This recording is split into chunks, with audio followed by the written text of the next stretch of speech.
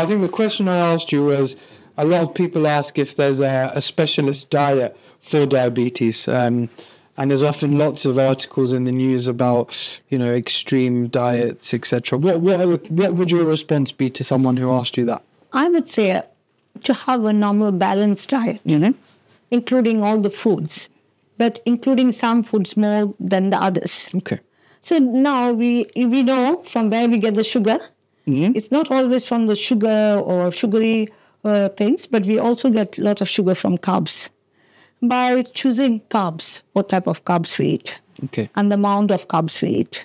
So, what I've realized is, and people's understanding of nutrition, diet is very different to what we understand from it. So, in a very simplified way, so carbohydrates we discussed and what causes diabetes. But from my understanding, there's different types of carbohydrates. Is that right? Yes, that's right. Now, there are carbohydrates which are very good, and there are carbohydrates which can rise your sugar very quickly. Okay. Like the white rice or white bread, they can immediately put up your sugar because they're easily digested. So you eat them, they get digested quickly, and it causes a huge spike in your blood sugar, and then a crash. Is that right? That's very right, and that is what is not good. Okay. These spikes are not good. Yeah. Whereas the wholemeal, the brown rice, the wholemeal bread, this slowly increases the sugar levels. Yeah. It takes time and it remains. So these are good carbs. So for example, brown rice or wholemeal bread, etc., or wholemeal pasta, for example. So what they'll do is take a little bit more time to get digested and therefore release sugar slowly and sustainably. So instead of spikes like this, we're sort of going like that. Exactly. Yeah, that's right. That's something called the ones which get absorbed quickly and puts the sugar up. They're called high glycaemic. Mm-hmm. And the ones which are moderate or slow, they're called moderate or low glycemic. Mm-hmm. So we should look into what carbs we eat. So we don't need to cut carbohydrates completely out of our diet, which is what a lot of people think or do. It's one of our most important foods that helps us, that gives us sugar for our cells to burn to do our day-to-day work. Okay. And we need sugar. We need carbs. Other than carbs are proteins. We need all sorts of foods. We need proteins, carbs, meats, oils, and vitamins. These are all required for muscles and body to work healthily. Yeah. So just back to I've got a question for you based on carbs. And I'm sure this is a question you get asked all the time because I do. When people say, I just don't like the taste of brown rice or wholemeal bread. I can only eat white bread or white rice. What would you say to that? Or how do we go around helping them with that? Oh, that's always the first time. Okay. There's always trying something. Yeah. There are lots of options. You can always try. They can see how it goes. There are varieties in, I think, supermarkets. Type of food. Yeah. And I think our diabetic.uk also gives a lot of recipes how you can prepare this carb. Oh, there's lots of recipes and ways to make healthy food. A lot of people have this common misconception that healthy food isn't tasty, but there's definitely ways that we can. Exactly. Also, the mix, you get mixed bread. Like the 50-50. That's a great option. That's a great option. And this 50-50 may be of, they're both same, but and the glycemic index is, I think, low in that.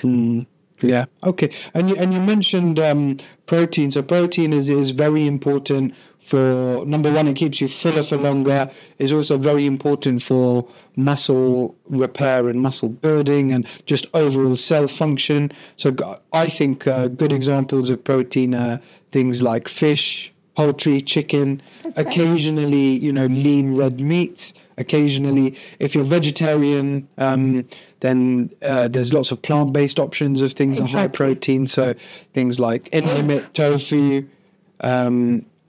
and sort of beans and lentils, etc. All good high protein foods. They are very rich in proteins and very good source of food. Also, eggs. Yes. Yeah. And it's very simple. Yeah. Also, the way you eat eggs. We can make small changes in our diet. It's not something big you have to go. People get scared when they're diagnosed as diabetic or pre-diabetic, they think they have to change the whole life and whole pattern, which sometimes is very difficult. But what we would recommend is just doing small changes which are more sustainable. You can carry on these things and for a longer time. Mm. So like what you say, you can swap like side egg. You can try poached egg, boiled egg, just substituting things like. So a question I get asked a lot, just coming off that, is what about fruits? That's a good question. Can I eat fruits? I've got diabetes, Doc. Can I eat fruits? I've heard fruits have a lot of sugar. You can. You need those fruits. Yes. We need 5 portions. Okay. Fruits and vegetables, that is recommended. And we need day to day. Right. Okay? That's a good source of fiber, vitamins. Yeah.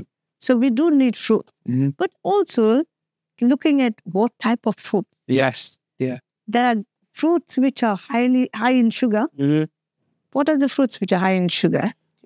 So typically the first 2 that spring to my mind are mangoes and bananas, Right. because I get asked that a lot. Now, fruits, it's really important to emphasize that have lots of health benefits for your physical and mental well-being. But obviously in diabetes, that's a question we get asked a lot. Like you said, you can eat fruits and you should continue to eat fruits. There are certain fruits that we shouldn't avoid, but just be cautious of how much we're eating. But generally things like, with the right amount, melon, berries, grapefruits, etc., all have lower sugar content. That's right. And they're good. As you have lots of antioxidants, blueberries, strawberries, and all this, they're recommended. You can even add them to your yogurt, Mm-hmm. your porridge, Mm-hmm. and you can have it in different recipes. Yeah. They're good. That reminds me, I had a patient come back when we were doing this group session, Mm-hmm. and he said, you know what? I'm really good. I've cut down all my food, but I have fruits. That's right. And then as we were talking, he said, but still my sugar is going up. And then when we had a conversation, he said, I have lots of fruits together.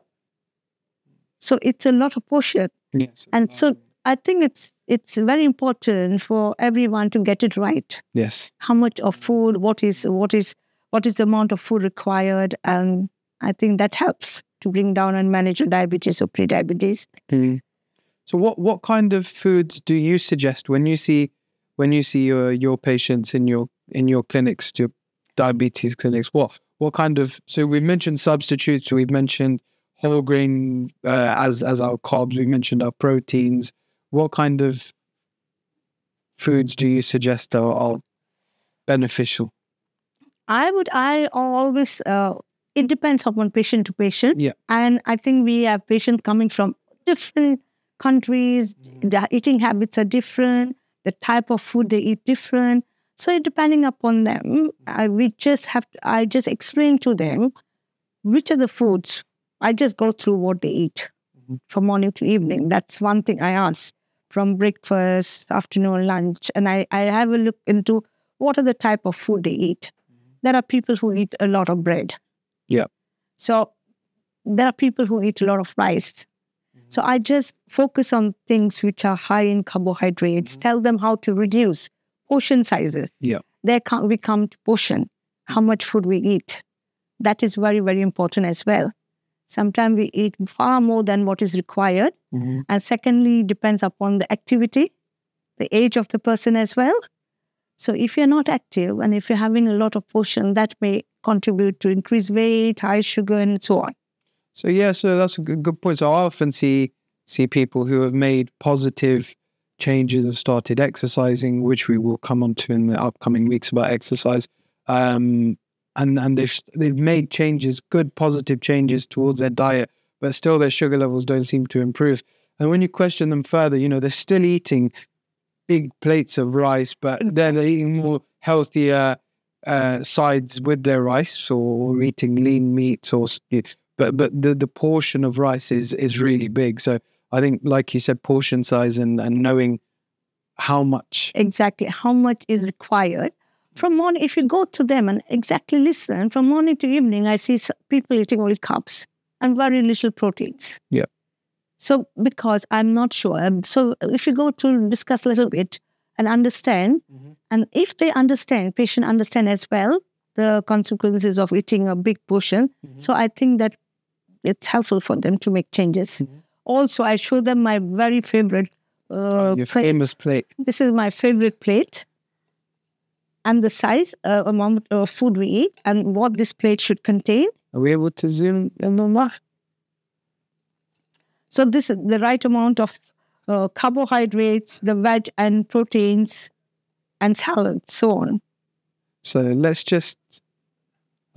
Okay, so this is what we're saying. When we're having a meal, this is what our portion sizes should look like. So approximately almost half of the plate should be vegetables and salad. Is that right? That's right. And then is that about a third? Is proteins. Okay. And the meat, fish, or tofu. Yeah. And then the rest is the carbs, the good brown bread or potatoes or whatever you eat. Okay. And also the portion, you see, sometimes we take a big plate and we try to fill the whole plate. Yeah. So by taking a smaller plate, this is a 9-inch plate, I think. Okay. So by taking a small plate, so that will have less food. So by making small changes, that can help to manage your diabetes or pre-diabetes, and as well also the weight. And people who have implemented, this kind of I like this picture on the plate. Have you seen a good reduction or a more positive? They feel better within themselves? They feel better. Initially, they told me a few days they feel very hungry when they reduce the amount of food, but subsequently they get used to that amount. And also eating at what time. Okay. That is also important, the timing. Sometimes eating late night, having a big portion of meal and going to bed doesn't help much. By eating earlier food.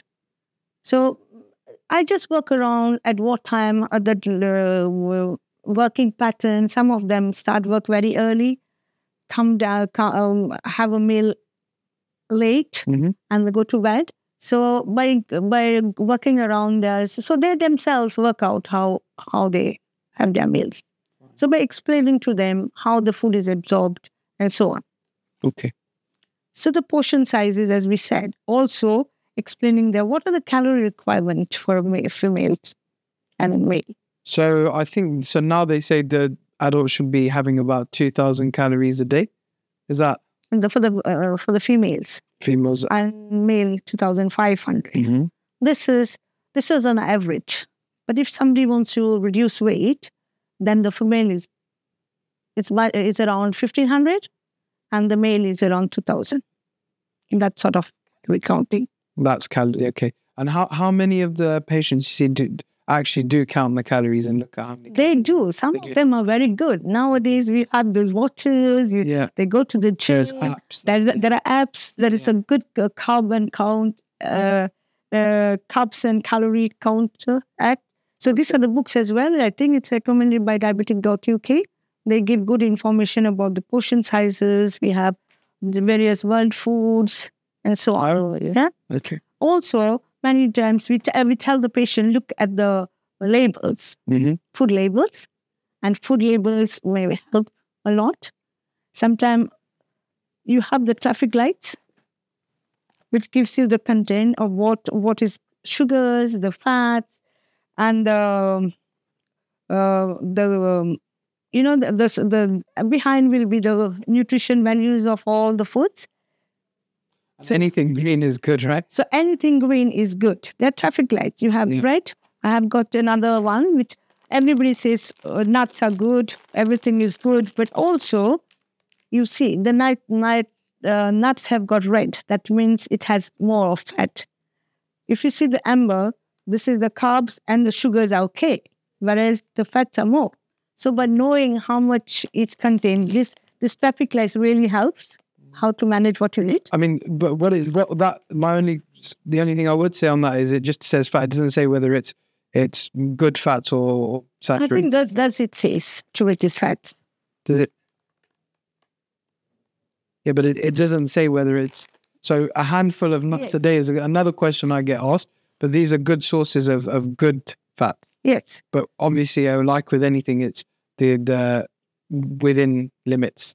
Exactly. The portion we say is what comes in your fist. That's what comes in a palm as a portion. So even if you want to eat nuts, like walnuts, they are good. Brazil nuts, walnuts, they're healthy nuts, right? Whereas peanuts, they may have more fat. Yeah. Also swap for unsalted. Yeah. Because the salt content also we have to look into when we look at the foods. Because some of the foods have very high salt content and our daily requirement is just 6 grams. We normally get within our food what we eat, but sometimes we try to put a lot of salt, especially on the top of the food, that you can swap with some spices, herbs, and things like that. Fine. So there is a lot to be said for diet and high risk of diabetes. And I've seen, and I'm sure you probably seen more than I have, of people bringing down their HbA1c massively just through diet and watching what they eat. Yeah. And making small changes, small but sustainable changes over a long period of time, rather than going on extreme diets, then going back to normal, and then you just see the HbA1c going like this.